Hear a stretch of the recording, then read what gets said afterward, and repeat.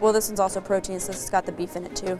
So then if you do this, I also want you to do either a little bit of chicken or a little meatballs with it. Make sure we're getting enough protein in there.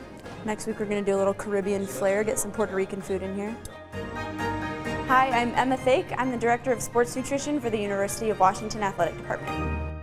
You have Mexican food? Yeah. So it didn't sit well, or? My main job is to help educate and teach the athletes how to fuel their bodies, both for competition, for training, for everyday life. We do a lot of work with our athletes for what happens after athletics, whether that means you're going to the NFL or you're getting a job. You know, they say you can't outwork a bad diet. We try to think of nutrition as just as kind of an important pillar, just like sports medicine is, just like the coaching piece is. If you're not fueling your body for endurance, you're not fueling your body for strength, then you're not going to be able to perform at that level out on the field or on the track or on the court or whatever it might be.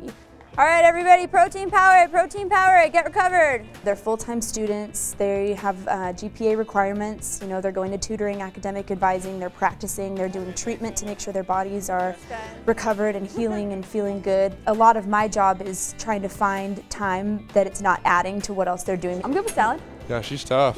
She'll know. She wants you to eat right. She's like a little bug that just you can't scratch. You know, always talking to you, always getting you the right food. So it's definitely huge for me, a huge benefit to have her here. I think the toughest part is that there's so much noise about nutrition out there. You know, everybody's a nutritionist. Everybody wants to talk about the latest fad diet, the best supplement. So really helping our student athletes filter that out and customize what they're doing for them, and saying, you know, don't follow the crowd, you know, be really careful where you're getting your information from and what kind of information you're getting, because it's not always safe, it's not always reliable, it's not always backed by scientific evidence.